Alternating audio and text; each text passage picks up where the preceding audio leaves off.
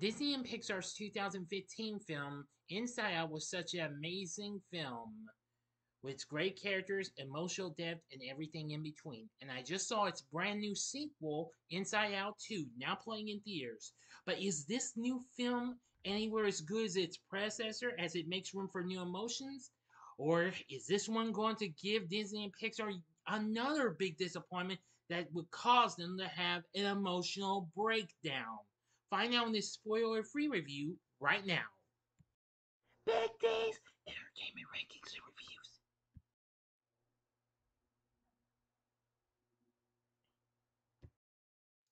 So, greetings, my fellow YouTubers, and welcome to Big D's Entertainment Rankings and Reviews.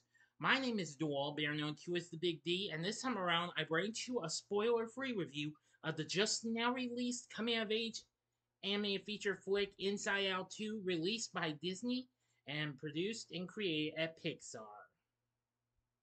This, of course, is the sequel to Inside Out. Well, and it's been released 9 years after after this was released. Directed by Kelsey Mann in his feature directorial debut, produced by Mark Nielsen from a screenplay written by Meg LaFave and Dave Holstein, and a story conceived by Meg LaFave. Now, this has a returning voice cast including Amy Poehler, Phyllis Smith, Louis Black, Diane Lane, and Kyle MacLachlan from the first film. Unfortunately, Bill Hader, Mindy Kaling, and Caitlan Diaz are no longer available to play their character reprise their roles, as we have Tony Hale, Liza Lapira, and Kensington Tallman playing the roles of Fear, Disgust, and Riley.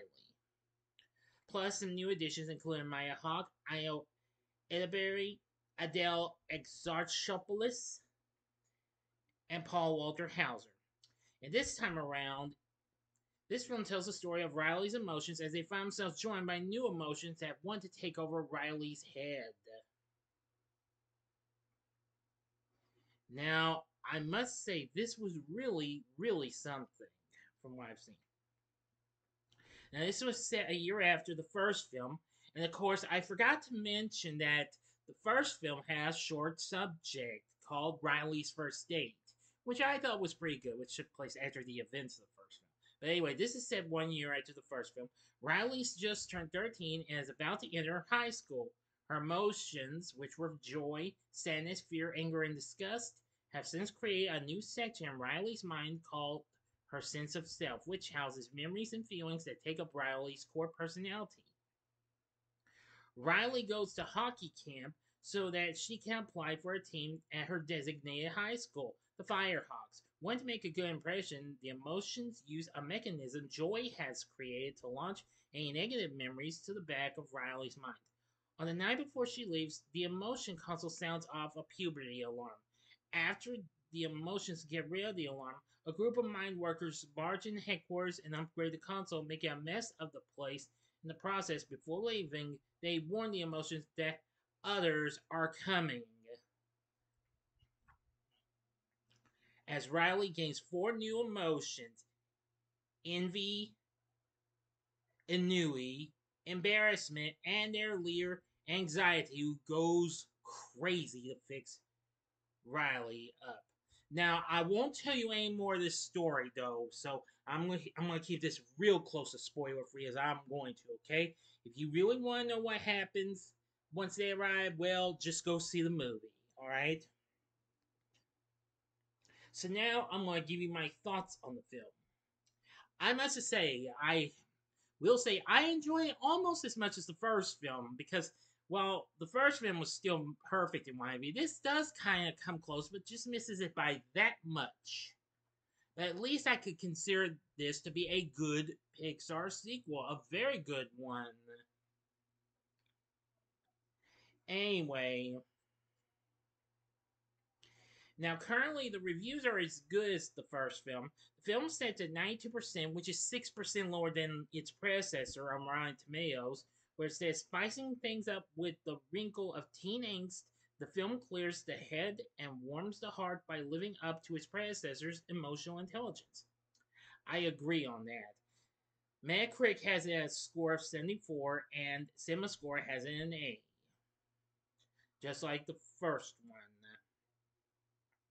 The, the Seattle Times commended the voice cast in the film as a happy head trip for any age. The Daily Telegraph praised the animation, metaphors, and wit while saying the cast iron ontological brilliance of Doctor's original premise bears expansion well. Yes, they're talking about Pete, and of course, the reviewers talking about Pete the Doctor.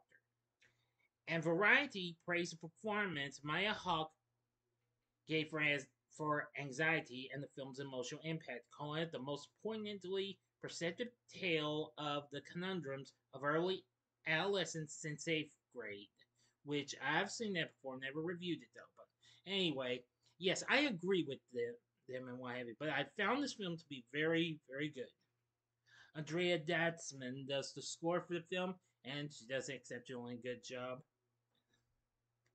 So anyway, I really think this had even more emotional depth and feel to it and what have you, and a lot of heart as well. So I think this would rank up there with the later, well, with other Pixar sequels, most notably the Toy Story sequels, because this had just as much emotional depth and heart as those films had.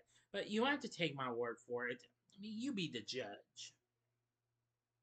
But I really like the story and what have you, so I must admit they did exceptionally very, very good. Now, for our cast, Amy Poehler's back as Joy. I'm saying she's just as good as before. Lewis Black reprises his role as Anger. He does good as well. Same with Phyllis Smith as Sadness, really good. And Diane Lane and Kyle MacLachlan return as the voices of Riley's parents. Very good performances. Now for our new cast, now Tony Hale does as good a job as Bill Hader did in the first film as the voice of Fear. Now, of course, you might remember Hale from Arrested Development and Veep. You know, the HBO series. Yeah. Now, Liza Lapira voices Disgust, and just like Mindy Kaling did in the first film, she does an exceptionally good job in as this voice as well. She currently stars on the new Equalizer series with Queen Latifah. She recently appeared in various shows, including excuse me, appeared on Dollhouse and Don't Trust the Bee in Apartment 23. So I've got to say, she does a good job. Voicing Envy is Io Adebiri. Yeah, Io Adebiri. Of course, she stars on the award-winning series The Bear, as seen on FX and Hulu. Voicing Anui, which is, I mean, for bored, is Adele Exarchopoulos,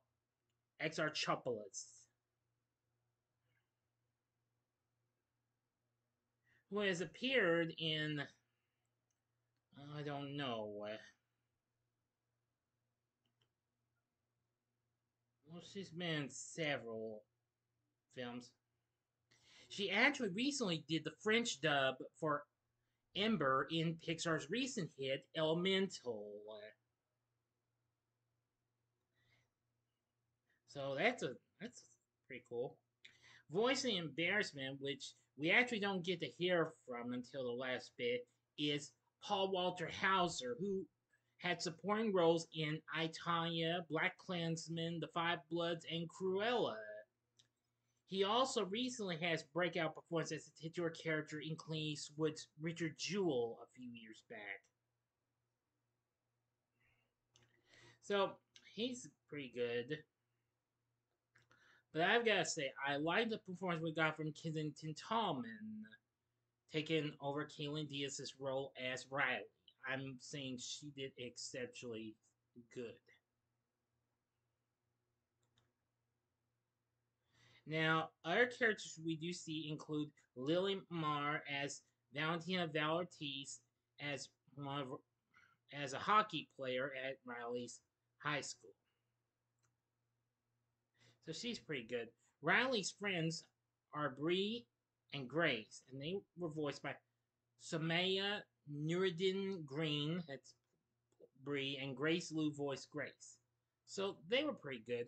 Yvette Nicole Brown voices the coach of the series. Now we also have Ron Funches voicing, well, a really silly character, as a matter of fact, named Bluefy, which was kind of a parody, well, cross parody between Blue from Blue's Clues and Dora the Explorer. Now, of course, this guy recently voiced Cooper in DreamWorks Trolls franchise. He's also appeared in several other films. He recently lent his voice to the former Disney Plus film, The One and Only Ivan.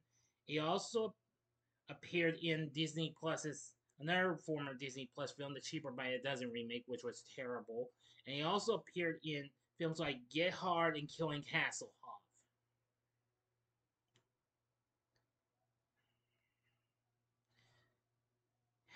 Yeah. And he has a character called Pouchy as well, which that's like backpack. Anyway, and we have lots of others you'll get to hear, including Pete Docter, Paula Poundstone, just like before, same with John Ratzenberger, and even Flea of the Red Hot Chili Peppers. Yes, I am gonna say Inside Out 2, it's probably may not quite come close as good as the first one, but I still liked it though. I think it was a perfect sequel. Like I said, it just misses by that much.